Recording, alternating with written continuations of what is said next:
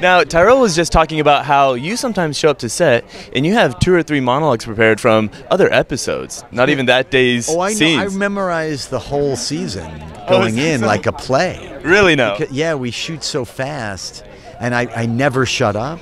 So I have to have it all memorized or we won't make the season. And sometimes if they switch the order of things, I have to be ready to do it. Is this for real? Really? Absolutely for real. Really, like a playwright, you really memorize almost. I memorize it like one would memorize a play. That's incredible. Yeah. What are your methods to doing that? Joel finishes the scripts early, and then when I work on a play, you do 2-3 pages a day for like 2-3 months. Yeah. And then you just eventually have like 150 pages in your head.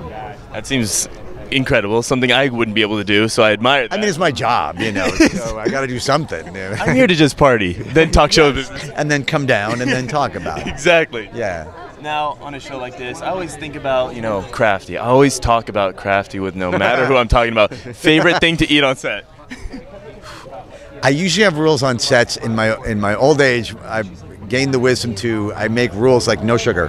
Because the second, if I have a bite of a cookie, I'm just down a horrible road where it'll be just like nothing but Kit Kats and, cake. But I still, bagels. Bagels with cream cheese or nothing? Yeah, plain cream cheese, bagels and cream cheese. Usually on a set you get big carb blasts and the more croissants, yeah. Any other demands? Oh, you know what actually is awesome on sets? Breakfast burritos from the truck. Yeah? Yeah, a big wrap. Specifically, what do you order in it?